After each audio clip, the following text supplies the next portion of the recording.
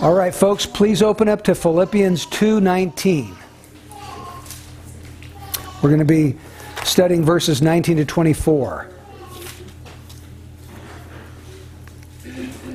And the title of the message today is Timothy, a Christ-centered life. There it is. Timothy, a Christ-centered life. Last week it was Paul, a poured-out life. Today, Timothy, a Christ-centered life.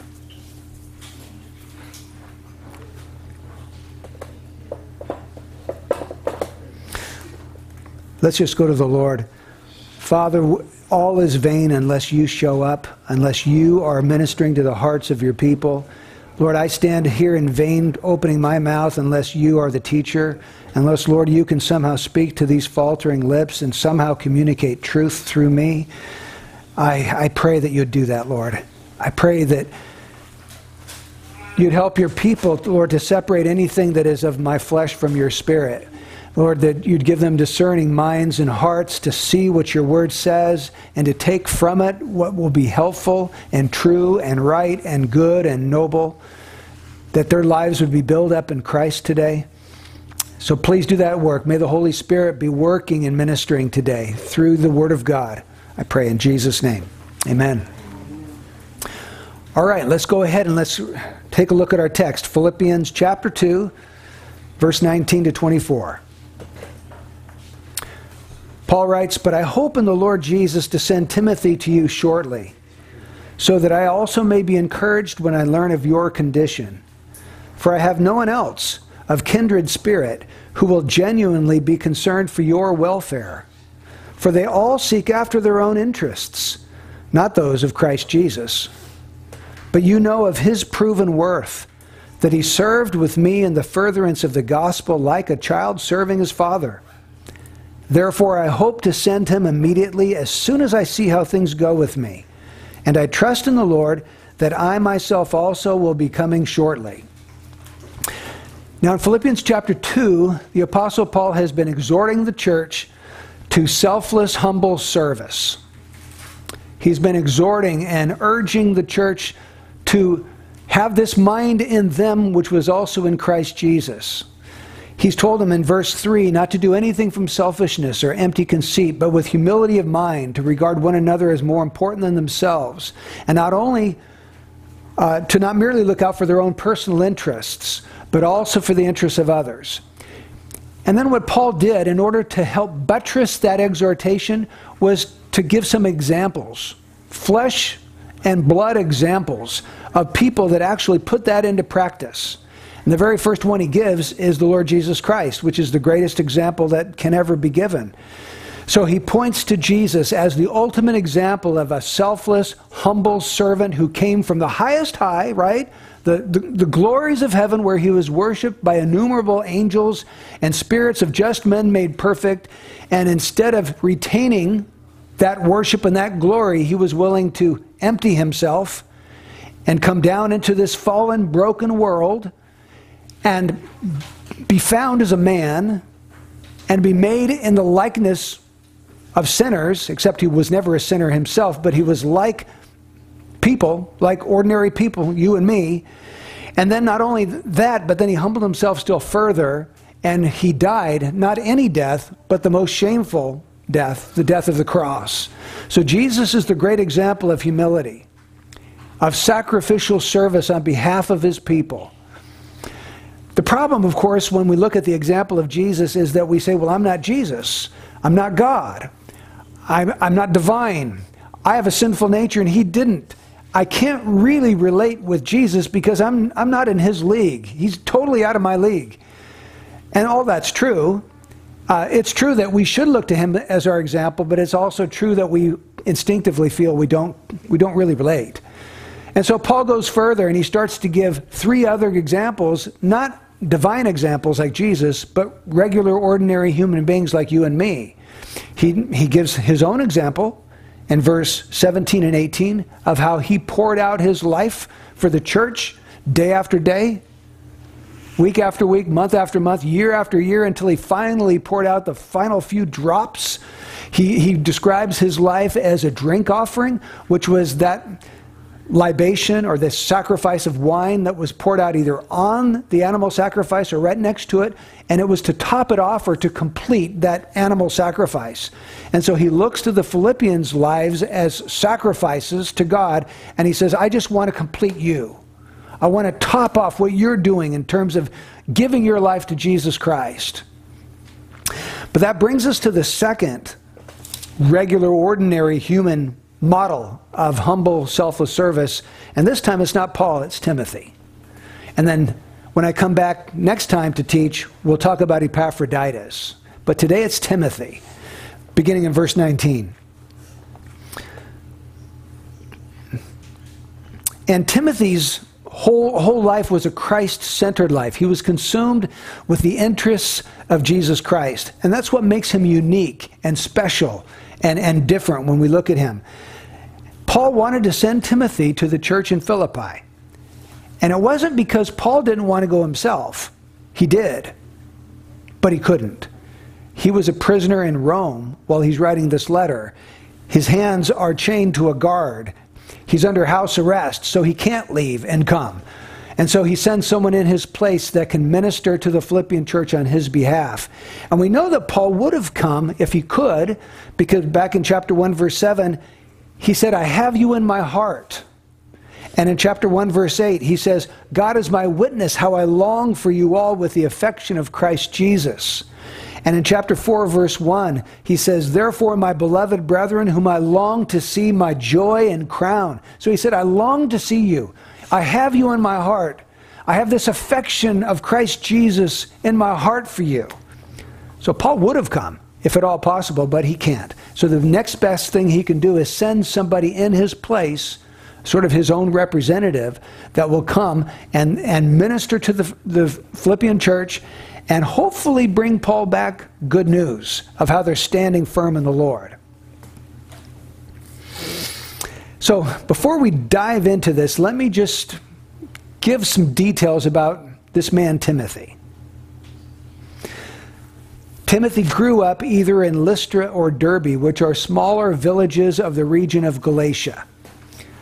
We don't know exactly how or when he was converted. He may have been converted through Paul's first missionary journey, because Paul went through those regions on his first missionary tour. He came back again on his second tour, and when he came back into Lystra and Derbe, he saw a certain disciple named Timothy, and Paul wanted him to join him on his travels. So he had been converted earlier. He was well spoken of by the brethren in his hometown, meaning that he had a reputation for godliness and for seriousness when it came to the things of God. Paul saw that in him and decided that he wanted him to attend him, be his assistant, his protege, his helper, as he went about preaching the gospel and establishing churches. And so he asked Timothy to come along. Now, Timothy had a Jewish mother named Eunice and a Jewish grandmother named Lois and a Greek-speaking father. So his mother and his grandmother had taught him the scriptures. His Greek father would have educated him in Greek culture, Greek thought, all of that. So he had these two sides to him. His father taught him one set of things, and his mother and his grandmother taught him another set of things. But Paul knew, because he had a Greek father, that it would be necessary to have him circumcised so that there would be nothing to limit his ministry amongst Jewish people. If he was uncircumcised, then the Jews would never listen to him. And so Paul went ahead and had him circumcised. Took him along with him. And Paul called him by several titles in the Bible. In 1 Timothy 1, verse 2, he calls him my true child in the faith. In 2 Timothy 1, 2, he calls him my beloved son. In Romans 16:21, he calls him my fellow worker. In 2 Corinthians 1:1, he calls him our brother. In 2 Thessalonians 3, verse 2, he calls him God's fellow worker in the gospel of Christ. So there's all these endearing titles that Paul uses to refer to him. His true child, his beloved son, his fellow worker, his brother, his God's fellow worker in the gospel. So you see there was a real close relationship between Paul and Timothy, almost like a father-son relationship. And Timothy was with Paul when Paul was in Philippi. In fact, when Paul planted the church in Acts chapter 16, Timothy was there. So the Philippian believers knew Paul just as long as they knew Timothy just as long as they'd known Paul. They were just as familiar with him because he was there from the very beginning. So he was there with Paul in Philippi, Berea, Thessalonica, Corinth, and he's now with Paul in Rome as Paul's imprisoned there. In fact, Timothy himself had spent time in prison at one point, because in Hebrews 13:23, the writer says, "Take notice that our brother Timothy has been released, with whom, if he comes, I will see you." So not only was Paul imprisoned several times, but Timothy also, for the cause of Jesus Christ. And oftentimes when Paul would write letters to the churches, he would mention Timothy as, he would say, Paul and Timothy to the church at so-and-so. And he did that in the epistles of 1st and 2nd Thessalonians, 2nd Corinthians, Colossians, and Philippians. So several times he was sort of a co-author of these letters. Now what's the historical situation? Let's just recreate what's going on here. Remember, Paul is in Rome, Timothy is in Rome with Paul. Paul's imprisoned, he wants to go to the Philippians, he can't, so he's going to send Timothy in his place.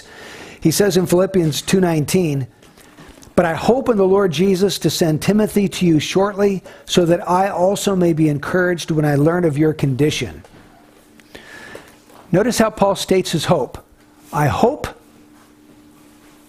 to send Timothy to you shortly, and then in verse 23, he says, I hope to send him immediately, so very, very soon.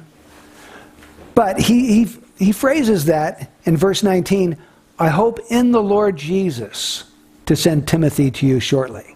And what do you mean by that? I hope in the Lord Jesus. I think what Paul is saying is, I hope, but my hope is submitted to the sovereignty of Jesus Christ in this situation. I don't know Christ's will and Christ's plans. This is what I want, and I'm hoping that that'll happen, but I'm submitted and I'm resigned to the will of Christ. It's His will that ultimately will prevail here.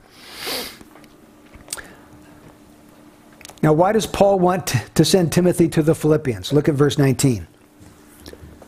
He says, so that I also may be encouraged when I learn of your condition. Paul says, I want to send him because I want to be encouraged. Now, of course, he wanted the Philippians to be encouraged, and no doubt they would be when Timothy came to them. But he says, ultimately, I'm sending him because I want to be encouraged. You see, Paul was really optimistic about the Philippians. He didn't expect to receive a bad report of how they were doing spiritually. He expected to receive a good report that would encourage his heart. So he's optimistic about them. This got me thinking about, can you imagine living in a time like this when it was so difficult to communicate with other people that weren't right in your own little village or town? Paul is in Rome, and he's sending Timothy to Philippi. That was about an 800-mile journey. Now today, no big deal. Get on a plane and you get there in 1.5 or 2 hours, right? Or if you want to get in your car, and if you want to drive for 12 or 13 hours, you can make it in a day. But in these days, you can't go faster than 4 or 5 miles an hour. You're walking, or you're in a ship, or maybe you're riding a donkey or a camel, but you're not going over 4 or 5 miles an hour. So it's going to take you 7 weeks just to make that 800-mile journey. And then it's 7 weeks back. So let's say Paul wants to send them a letter, and then he wants to hear back. You're talking at least 3 months, if not further, just to send your letter and get an answer back. It reminds me here in America, you know, before the trains existed, at least you had the Pony Express back then. You know, someone would ride their ponies 25 miles an hour on a horse, and then they'd change horses and keep going. And that was really a smart, inventive, imaginative way of communication that they had developed. And then the Morse code was developed. But before any of that, it was the exact same way in the 1700s here in America. Communication was extremely slow. It makes me thankful for things like telephones and emails and texting and Zoom and FaceTime and all those awesome ways that we can communicate so easily and quickly today. So not only did Paul want to send Timothy to them, but he has a really strong hope that he's going to be able to come soon. And he even tells them that in verse 23. Therefore, I hope to send him immediately, as soon as I see how things go with me, and I trust in the Lord that I myself also will be coming shortly. So, Paul's in prison. He doesn't expect to be executed at this time in his life, because he says here, I trust in the Lord that I myself also will be coming. Now, he wasn't absolutely sure about that. He doesn't know the will of God. It could be that he would die for his faith at this time. Turns out that he didn't. He was released, and he ended up serving the Lord for years longer. He eventually ended up back in Rome and was, according to tradition, beheaded under Caesar Nero's reign. But at this time, he says, I want to come, and I expect to be able to. I'm not absolutely sure, but I'm trusting in the Lord that I'll be able to do that. And then, in chapter 1, verse 25, he says, convinced of this, I know that I will remain and continue with you all for your progress and joy in the faith. So, he has this hope, this trust, this desire, and actually God did work it out so that he could be with them another time. Now, that gives us some of the history behind what's happening. What I want to spend the rest of our time doing this morning is to try to help you see Timothy's character that is a model for us and an inspiration for us serving the Lord 2,000 years later. And I want to show you 3 things about his character that I hope will encourage and inspire you to serve the Lord. Number 1, Timothy showed genuine concern for others. 2, Timothy sought the interests of Christ. And 3, Timothy served to further the gospel. We see those 3 things in his life. Let's look at each one of them. First of all, Timothy showed genuine concern for others. That's in verse 20. Paul says, for I have no one else of kindred spirit who will genuinely be concerned for your welfare. I have no one else that I can send to you that I know will be genuinely concerned for your welfare. He goes on to say, they all seek after their own interests, not those of Christ Jesus. Now, on the surface, isn't that a sad statement that Paul would make this kind of a statement years and years after he'd begun to plant churches and make disciples? This is in probably the early 60s, and Paul was converted many years before. And he says, I have no one else that I can send to you that will genuinely be concerned for your interests. Now, wait a minute. Paul's in Rome, and when he wrote the book of Romans, he sends greetings to dozens of people in the 16th chapter. Wouldn't any of those people be genuinely concerned for the interests of the Philippian believers? Couldn't he send any of them? He mentions a whole bunch of people there, and he greets them in the Lord. Evidently not. What about Luke? What about Aristarchus and some of these other people that were with Paul there in Rome when he was in prison? Perhaps they had gone on various journeys and they weren't around. Paul couldn't send them at that time. It just tells me sometimes we hold up the early church as this awesome example of super spirituality, and these guys don't have the same problems we do. Wait a minute. They had the same problems we do. They were sinful, they were selfish, they were self-centered, they were concerned about themselves and not the interests of Christ, sad to say. And so we shouldn't have this false idea that the early church was so far more spiritual than us. They dealt with the same problems of the human heart that we do. But the beautiful thing in this verse is to see that there was one man that would have the interests of the church in Philippi on his heart. He would be genuinely concerned for them and not himself, and that man was Timothy. Now, the word concerned here, verse 20, who will genuinely be concerned for your welfare. That word for concern is the very same word Paul uses over in chapter 4, verse 6, when he says, be anxious for nothing. The word is anxious. I have no one else of kindred spirit who will genuinely be anxious for your welfare. That's the idea. Who will have this burden for your welfare. In other words, Timothy really cared about these people. Timothy wanted them to be well and thriving spiritually and happy in the Lord and prospering in the Lord. He was concerned about them and their growth and their joy in Christ. He wasn't coming because he wanted to get something from them. He wanted to pour his life into them. We find the same idea in 1 Corinthians 4:16.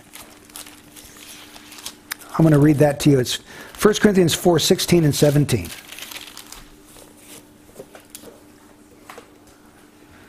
Therefore I exhort you, be imitators of me. For this reason, for the reason that I want you to be imitators of me, I have sent to you Timothy, who is my beloved and faithful child in the Lord, and he will remind you of my ways, which are in Christ, just as I teach everywhere in every church. So did you see that? Paul says, I want you to be imitators of me, and since I can't come to you, I'm going to send to you Timothy, because Timothy will teach you everything that I would teach you if I were there. He knows what I teach. He knows what I teach in everywhere in every church. He's heard me dozens of times teach and preach and unfold the gospel to Christians. So Timothy knows everything I'm going to teach, and he'll teach you in my place. So it's almost like Paul's sending a carbon copy of himself when he sends Timothy. Paul was genuinely concerned for the interests of the Philippians. He couldn't find anybody else to send in his place that would be genuinely concerned for them except for Timothy, and so he's the one that he sent.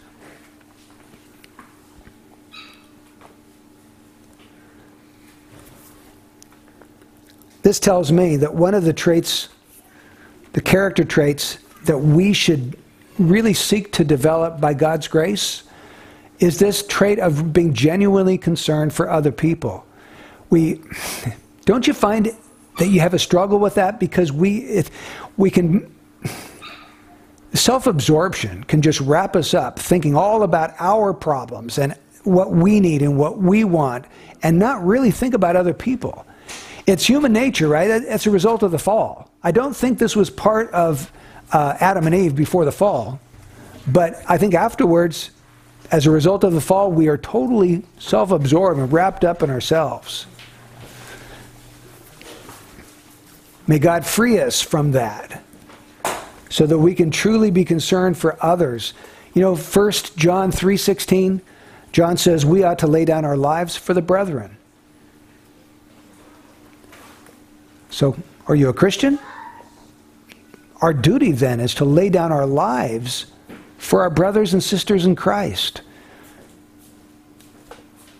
That's a lot more serious than just thinking about them once in a while. Laying down your life, your interests, your desires, putting those aside and saying, Lord, their welfare is really what I want to seek. So that's the first thing that we can see about Timothy. He was genuinely concerned for the interests of others. May God help us to be the same. The second thing we see about him is that he sought the interests of Christ. Look at verse 21. For they all seek after their own interests, not those of Christ Jesus. In other words, Timothy's not like all these other people who are only seeking after their own interests. They're not seeking after the interests of Christ, but Timothy does. He seeks after the interests of Jesus Christ. Remember Paul's exhortation back in chapter 2, verse 4? Do not merely look out for your own personal interests, but also for the interests of others. So he's exhorting them not to just look out for their own personal interests, and then he says, I don't have anybody else I can send you that's not seeking after their own interests. So Timothy was known as a Christ-centered believer. He was concerned about the interests of Jesus. What was it that Jesus wanted? Well, that's what Timothy wanted. Remember the Lord's Prayer? Timothy could truly pray the first half of the Lord's Prayer sincerely. Our Father, who art in heaven, here's the first one, hallowed be thy name. Thy kingdom come. Thy will be done. So Jesus teaches us when we go to pray for God's name, God's kingdom, and God's will. He doesn't teach you, first of all, to pray all about your name or your kingdom or your will. He says what should preeminently be concerning to you when you go to your Father to pray is God's name, the fame of God's name, the glory of His name, His kingdom, extending His kingdom in the earth. And then His will, not yours, but what does God want from my life? So, the burning question in Timothy's mind must have been, how can I further the interests of my master? Lord, what is it that you want? What are your interests? I'm all about that, Lord. Send me. I'm willing to go anywhere you want, Lord. What are your interests in the world? I want to be used of you. Now, he talks here in verse 21 about the interests of Jesus Christ. What would that be? What are the interests of Christ Jesus? As I thought of that, I thought, well, I think I can boil that down to a pretty simple 3 parts. I think that would include the glory of God. That's the interests of Christ Jesus. God's glory, the salvation of His people, and the sanctification of His saints. God's glory, salvation of sinners, sanctification of the church. And just as Jesus was consumed with the interests of His Father, we are called to be consumed with the interests of Jesus. Notice Jesus Christ and His words. I'm going to share a few verses that show us what Jesus was concerned about. This is John 2:17. Zeal for your house, God's house, will consume me. The King James says, well, it has eaten me up. Zeal for thine house has eaten me up. It's consumed me. So what was the interest of Christ when He was on the earth? God's house. His house would be, at that time, would be the worship of God that was carried on in the temple. Jesus said, that has eaten me up, and that's why He drove the money changers out of the temple, because He wanted purity of worship to go to His Father. It consumed Him. Or John 4:34, my food is to do the will of Him who sent me and to accomplish His work. So Jesus' food was to do God's will. That's what gave Him strength and nourishment, was to do the will of God. It energized Him to do the will of God. Or John 17:4, He said, I glorified you on the earth, having accomplished the work which you have given me to do. That's what He was consumed with. That's what His mind was set on. Accomplishing the work that the Father had given Him to do.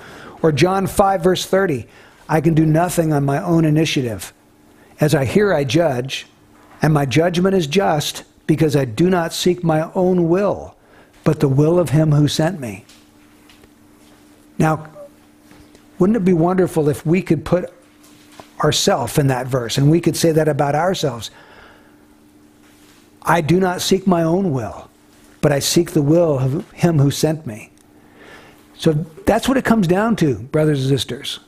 It comes down to, do we truly want to do the will of God in all things in our life? And are we conscious of, when we come to a decision or to a situation in our life, to be asking the Lord, what is your will in this situation? What is it that you want? You know, we can do so many things without even asking that question, just making decisions like this and not even considering whether what we're about to do is the will of God. So we need to slow down and start meditating on the will of God. And we find His will in His Word. Yeah. That's why we have to be in the Word constantly. Now, not only was Jesus consumed with the will of God, but so was the Apostle Paul. Back in Philippians 1:21, he said, For to me, to live is Christ. For to me, to live is Christ. Christ was his all-consuming passion.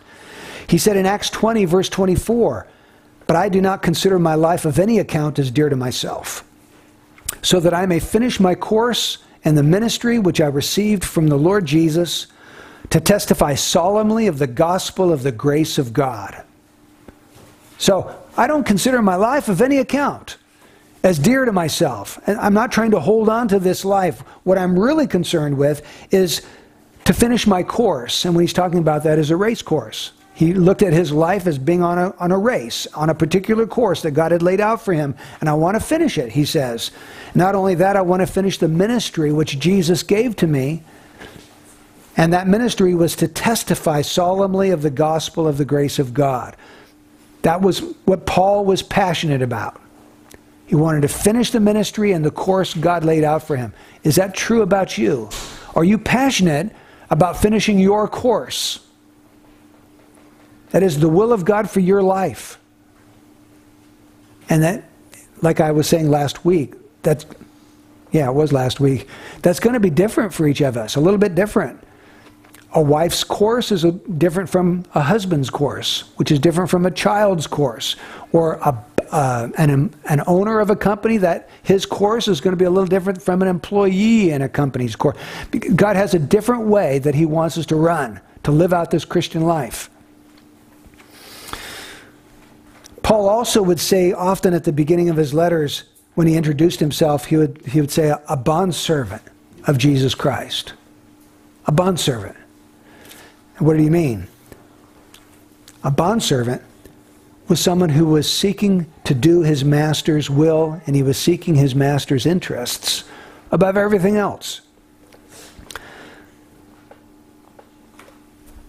So I'd like you just to take a minute and contemplate this right now. God has given us the example of Timothy to inspire us, to motivate us to greater godliness in our lives. How do you feel like you're actually doing when it comes to not seeking your own interests, but seeking the interests of Christ? How's that going? Is the Holy Spirit putting anything in front of your mind right now where he's saying, well, you're really not doing that in this area? If he is, then that's something, make a note of that, write that down, begin to take that to the Lord in prayer, repent of seeking your own interests rather than Christ's interests. Lay that out before the Lord and ask him for the grace of the Spirit of God that you would change that direction.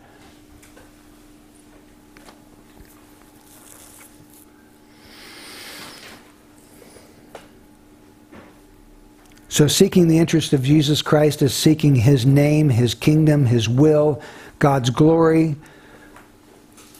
God's people, the sanctification of God's church. Let's look at the third one, the third characteristic there. Timothy served to further the gospel.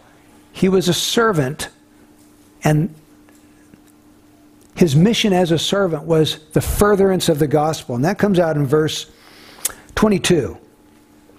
Paul says, but you know of his proven worth, that he served with me in the furtherance of the gospel like a child serving his father. Now Paul says, he served with me. So, from Paul's perspective, Timothy served with him. But from Timothy's perspective, he was serving Paul like a child serves his father. But I like Paul's humility. Paul didn't look down on Timothy as sort of Timothy's lord or boss or dictator. No, he says we're equals. We're co-servants. We're serving together in the furtherance of the gospel. But from Timothy's perspective, he looked up to Paul as sort of a father figure in the faith, and he was submitted to Paul. And Paul was an apostle. Timothy was not. Paul had submitted himself to the spiritual leadership of the apostle Paul. That's one of the things you find about Timothy. You never read about Timothy chafing against Paul's authority. You never read of Timothy sharply disagreeing with Paul like Barnabas did. They had a very sharp disagreement. We don't read about that.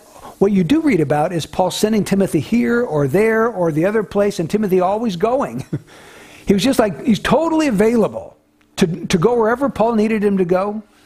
It's like he had given up a will of his own, and he was just available to do the will of God And that will of God was expressed through the apostle in his life. And Paul would send him. He would go to Ephesus.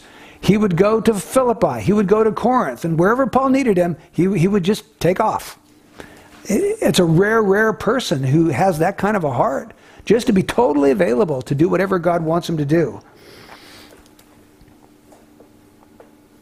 He was a valuable individual to Paul. He had the same heart towards the church that Paul did.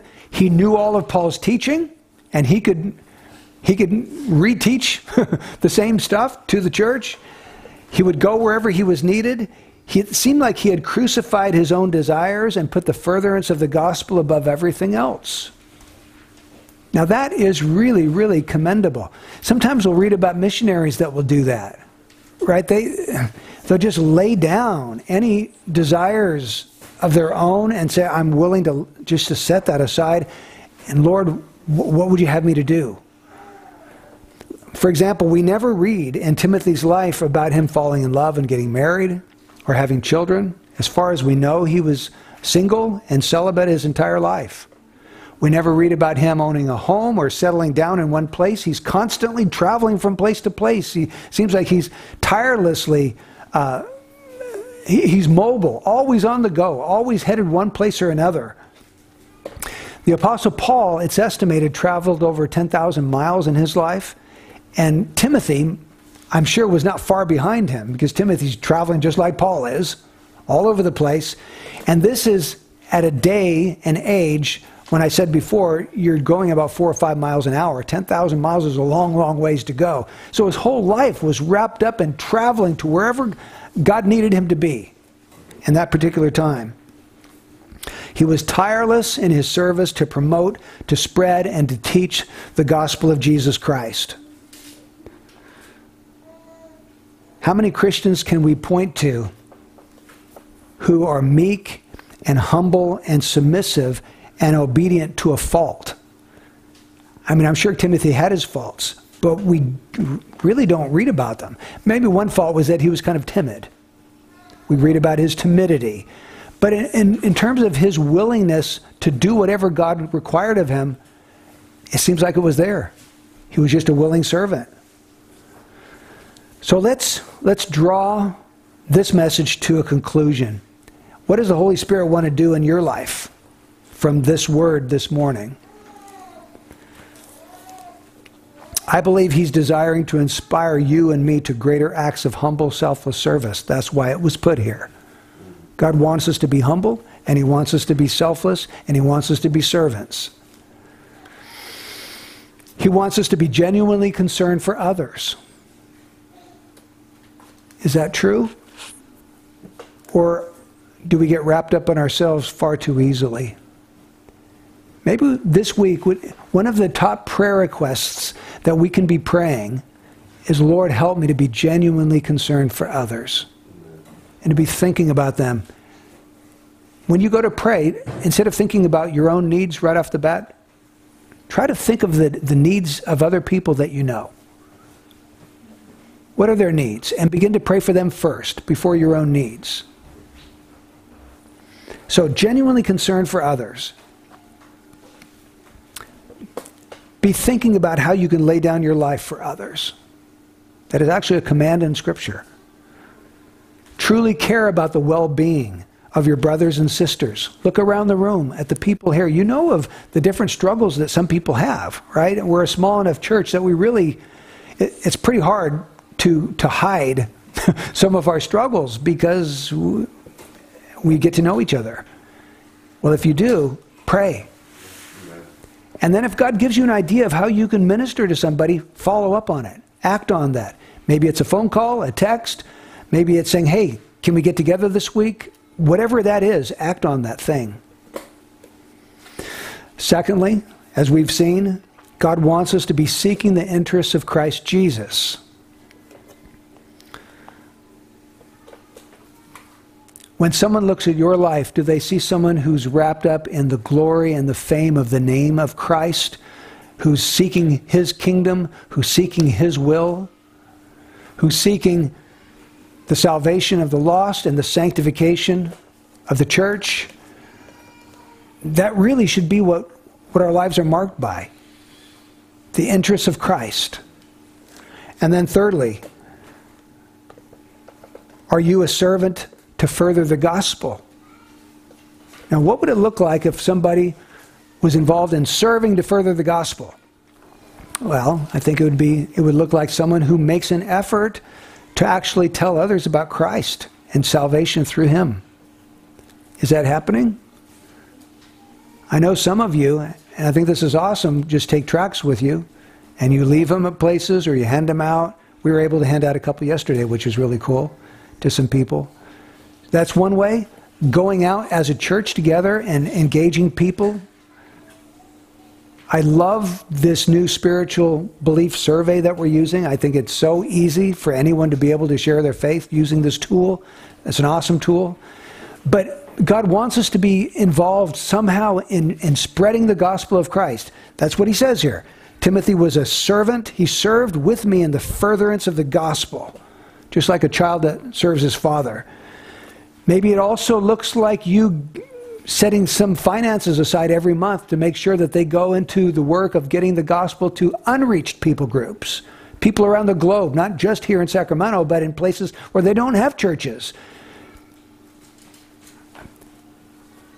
I recently on one of our Zoom Bible studies, we were talking to Pastor Ray, and if I understood him correctly, he was saying that they've started a church in a place where there are no other Christian churches. Like through him, we've gotten to know a person who's actually doing this. An unreached people group in his part of the world, Bangladesh, which I just think is beautiful. It's awesome. And I know that's happening in Vietnam. Churches are being planted where there are no Christian churches. So brothers and sisters, let's recommit ourselves today that we would be genuinely concerned about others, that we would seek the interests of Jesus Christ, and that we would serve to further his gospel in the world. That's what he's calling us to do. Let's pray.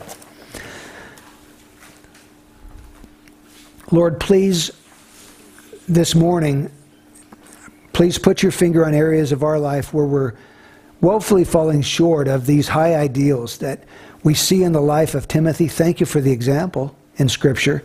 And we pray that it would motivate us to real action, to real change. That, Lord, you would give us the grace to repent of not seeking the interests of Christ, or not really being concerned about others, only concerned about ourselves, Lord, or not really being involved in the furtherance of the gospel. Please work in us, Lord, to will and to do of your good pleasure. We pray in Jesus' name. Amen.